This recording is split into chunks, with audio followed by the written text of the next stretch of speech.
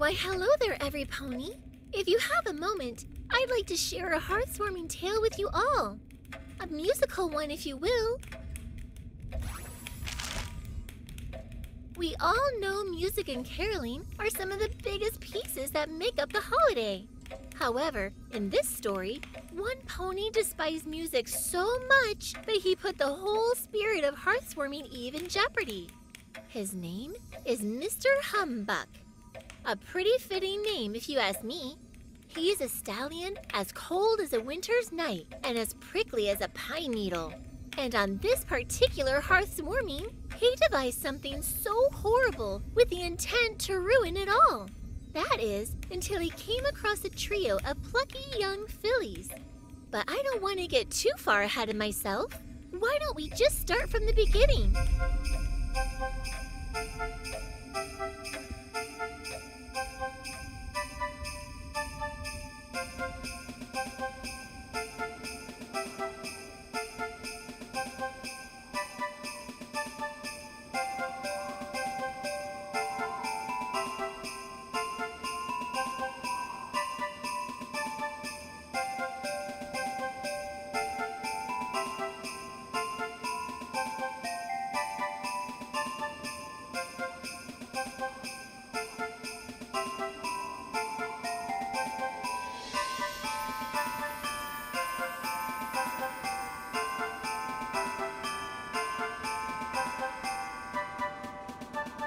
'Twas a gleeful winter morning. A gust of hearth-warming spirit swept through the air.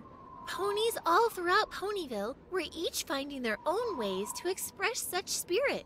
Through the decorations they hung, the hot cocoa they shared, or the gifts they wrapped. However, at the corner of every pony's favorite sweet shop, 3 little fillies have set up their own way of expressing their holiday spirit. With a cardboard box as their stage, and 3 sheets of lyrics for each of them to follow, they're just about ready to begin. But who are these giddy young fillies, you might ask? Why, they're none other than the Cutie Mark Crusaders. At least, that's the name of their secret club. Are you girls sure this is a good idea? I mean, I'm not so sure if we're cut out for caroling cutie marks. That would be Sweetie Belle. She can be a bit timid and isn't the most confident, but she has a kind heart and is as sweet as the frosting atop a gingerbread cookie. I really think we should have practiced at least a little before actually coming out here to sing. And here we have Scootaloo, perhaps the rowdiest member of their group, and she surely isn't afraid to speak her mind, which can lead them all into bouts of trouble from time to time. I'm telling y'all, this is the perfect plan. After this, we're sure to see those caroling cutie marks pop up on our flanks. And if we don't, then this'll be our practice before the real thing. Then last, but most certainly not least, is Apple Bloom.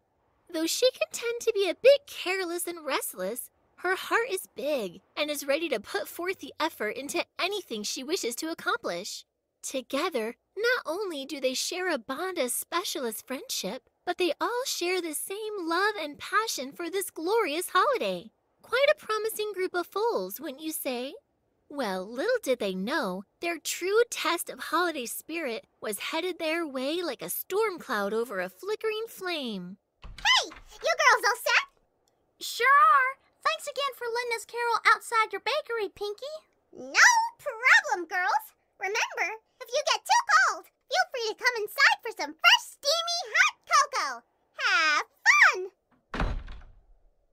All right. Y'all ready to get this started?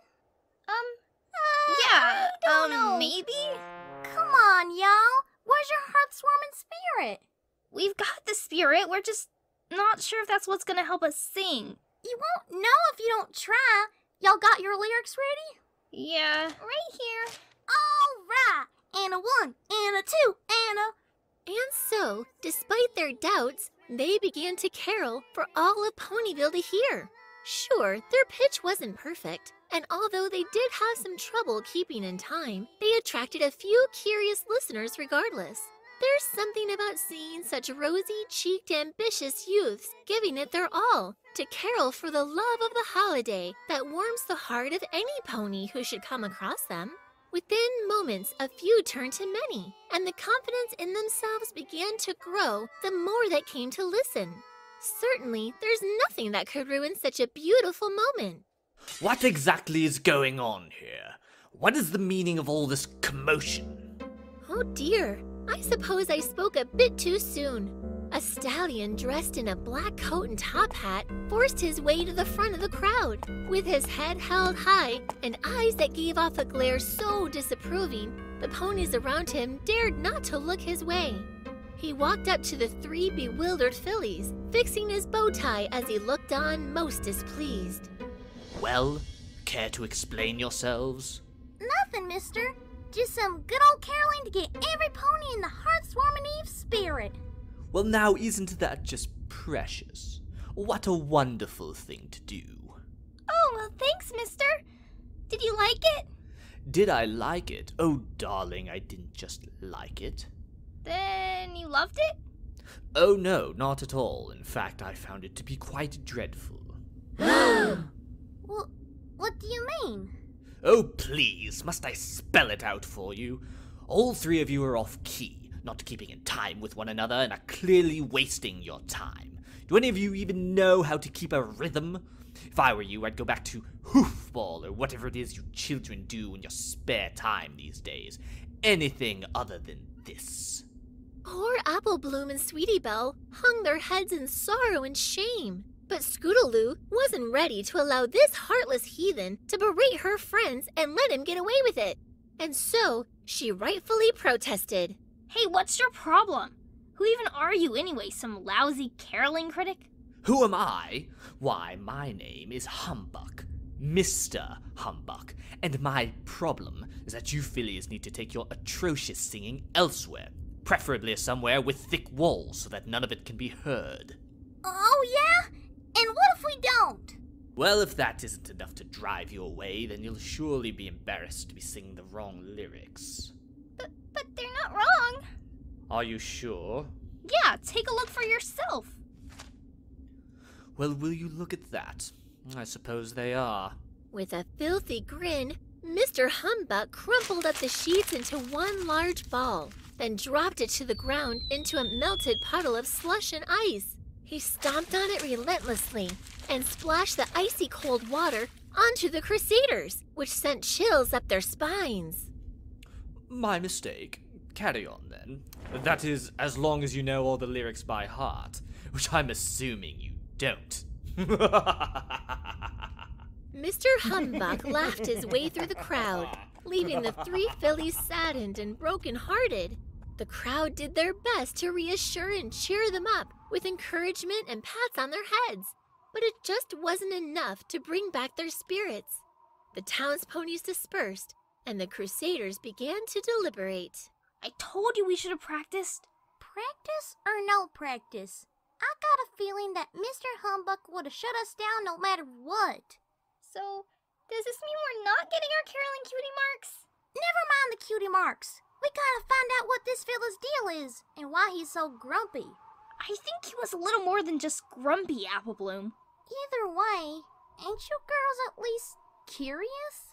Not really. I mean, maybe we should. Then come on, let's follow him. Seriously? And off they went, following Mr. Humbug, but kept a safe distance as to not be spotted. They observed as he trudged through town, leaving a trail of dismay in his wake.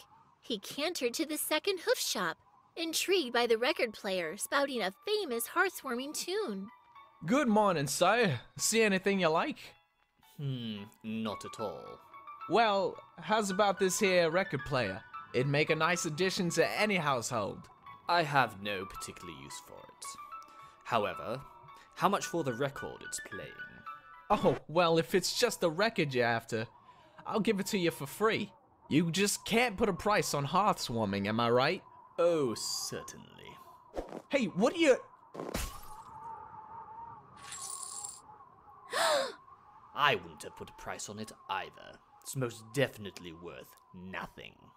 And without a farewell or goodbye, Mr. Humbug moved on, as the sales pony looked down sorrowfully at the shattered pieces he left behind. He then came across a little workshop tucked away from the public eye. One with no fancy sign or eye-catching coat of paint, but a happy-go-lucky mayor who greeted him instantly. Hello there, sir. Care to stop by? I've got musical instruments of all sorts crafted by Hearth. Instruments, you say? That's right, made from scratch. And they sound wonderful. Care to take a listen? Not quite. Well, I also take commissions. You name the instrument and put my hooves to work for you. It'll be done before you know it. Madam, tell me, just how is business for you? Oh, well, except to say it's pretty slow. The last customer I had was about weeks ago. And what does that tell you, my dear? Sure, business could be better, but this is a passion of mine. I just can't let it go. Perhaps you should reconsider. If I were you, I'd close this hopeless shop down for good and put my hooves to better use. Try crafting things more worthwhile than these ugly, petty instruments. The mayor's heart broke in two, and she turned away to hide the tears that began to stream down her face. Mr. Humbug, however, paid her no mind and continued his brisk walk through town. This guy's one big jerk. I say we help the ponies he's walking all over instead.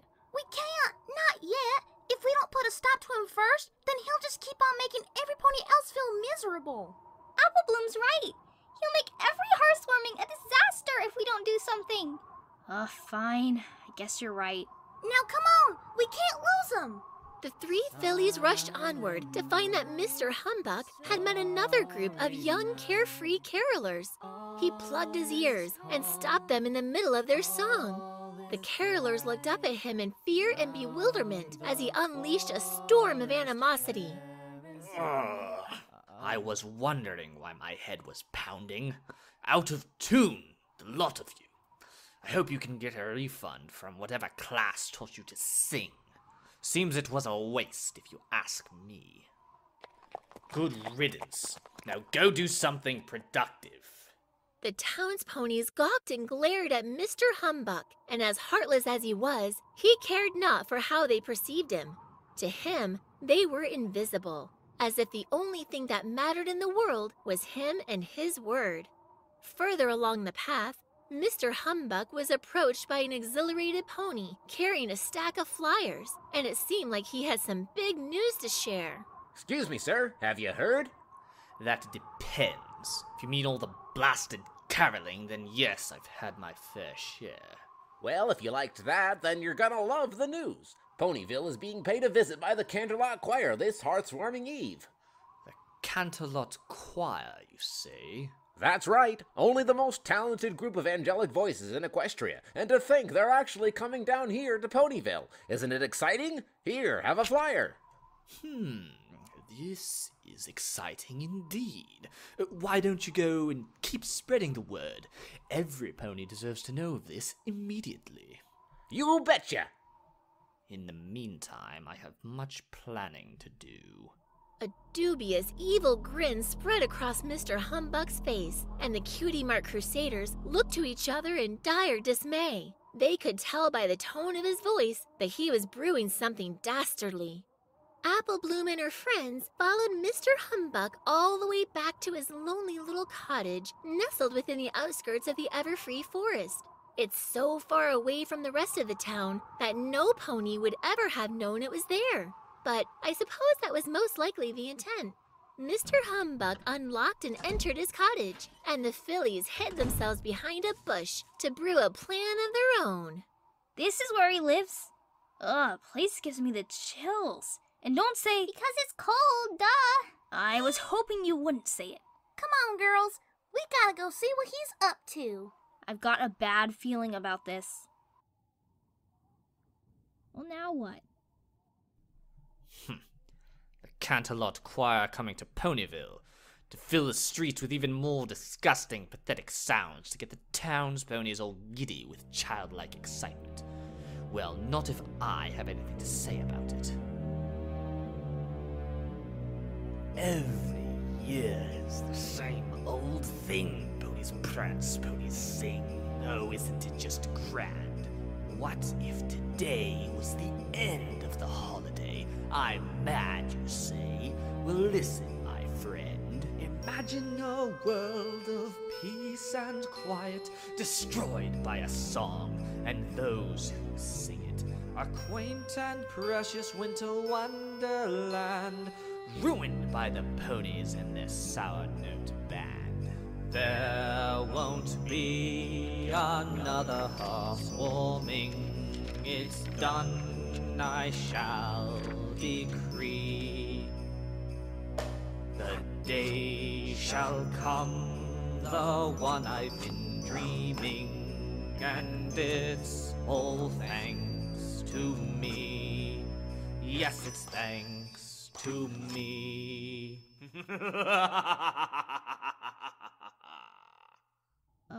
Girls? Quiet, Scoot. He'll hear us. Remember that bad feeling I had? Well, it's even worse now, and it's all on my shoulders. Whoa, whoa, whoa, whoa!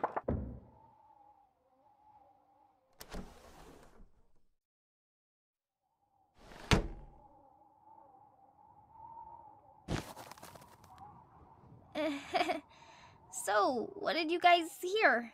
Apparently, he's gonna stop the big choir concert that's coming to town. I don't know how, but we have to stop him. Crusaders, got any ideas? I say we break inside and we take it from there. It's 3-on-1 and he don't look so tough. Scootaloo, no offense, but that's a horrible idea. What else are we going to do? Carol outside his house? You saw how it went last time we tried that.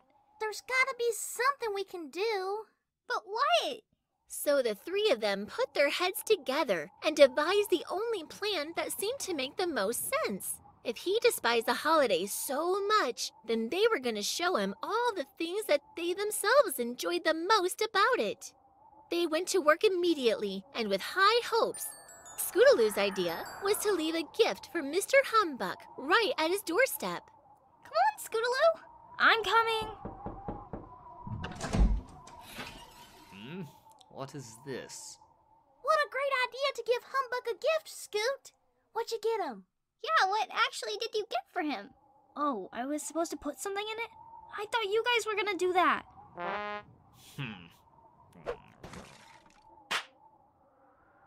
Sweetie Belle's idea was to share a sweet, hot cup of Pinkie Pie's famous cocoa, always topped with a generous amount of mini marshmallows. They all galloped to Sugar Cube Corner and back with a fresh cup and set it outside his door. Hello? Oh, now what? No pony can resist the holiday tradition of hot cocoa. He's sure to fall under its spell once he takes a sip. I'll say, Pinkie Pie makes the best cocoa in town. It's like the spirit of hearth warming in a warm cup. I second that.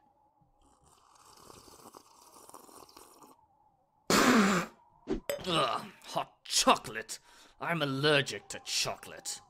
Oh, come on. He could have at least left it for us. Allergic, huh? What are the odds of that? All right, y'all. I got one more plan. And if this don't work, I'm not too sure what will. Apple Bloom's idea was to decorate Mr. Humbuck's cottage top to bottom with a slew of lights, wreaths, signs, and statues they each borrowed from their own homes. Who's out there? I've had enough of this pestering. What in the...